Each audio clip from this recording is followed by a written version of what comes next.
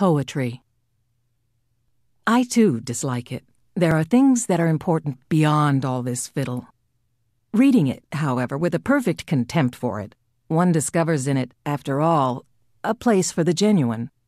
Hands that can grasp, eyes that can dilate, hair that can rise if it must. These things are important not because a high-sounding interpretation can be put upon them, but because they are useful.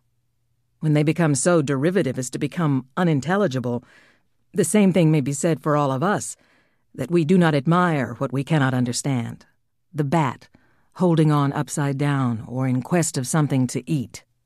Elephants pushing, a wild horse taking a roll, a tireless wolf under a tree, the immovable critic twitching his skin like a horse that feels a flea, the baseball fan, the statistician.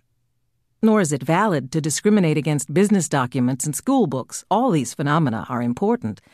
One must make a distinction, however, when dragged into prominence by half-poets. The result is not poetry, nor till the poets among us can be literalists of the imagination, above insolence and triviality, and can present for inspection imaginary gardens with real toads in them. Shall we have it? In the meantime, if you demand on the one hand the raw material of poetry in all its rawness, and that which is on the other hand genuine, you are interested in poetry.